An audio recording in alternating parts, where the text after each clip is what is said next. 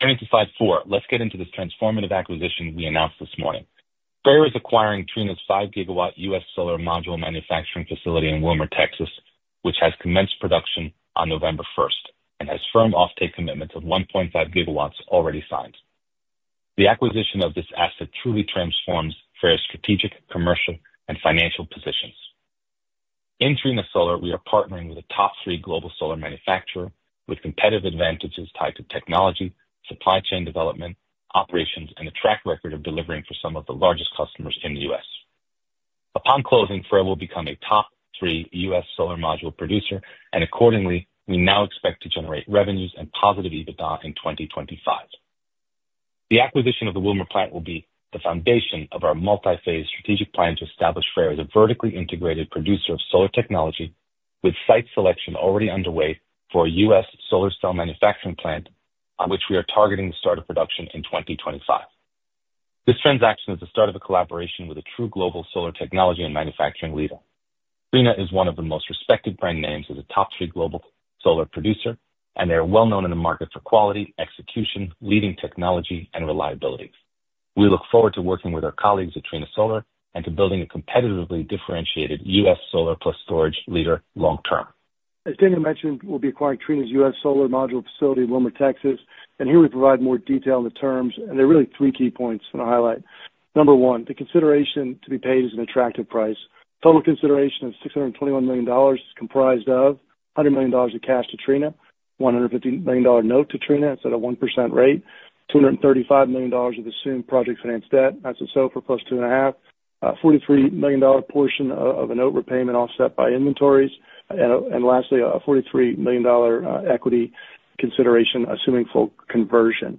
Our $621 million price is 3.1 times our estimated full run rate of EBITDA for an operating facility that we expect to be fully ramped up in 4Q25.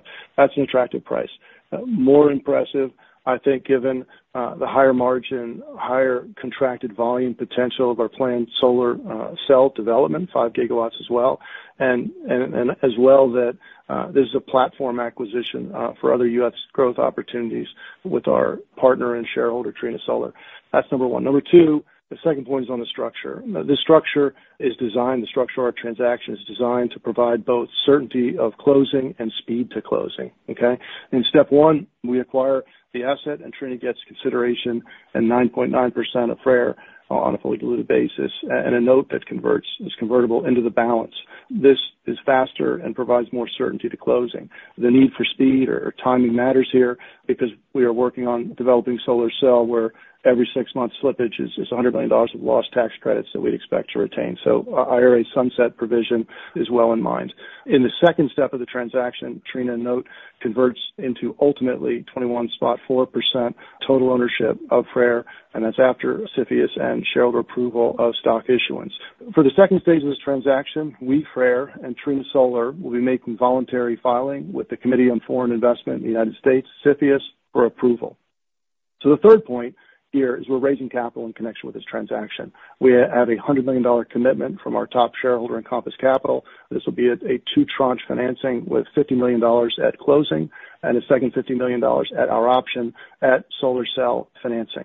Both tranches are convertible preferred with conversion at $250 a share and a 6% rate. Additionally, we're selling another 7% of FREYR common stock, 7% on a diluted basis, raising $14 million investment, which is a modest premium to recent trading, and that will close in stage 2.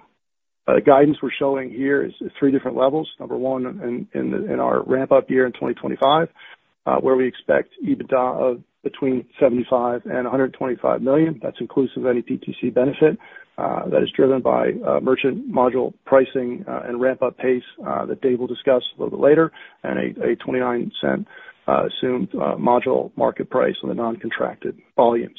The second middle stanza here we're showing is the full-year earnings capacity of the asset, again, a rate that we expect to reach exiting 2025, on a full run rate basis.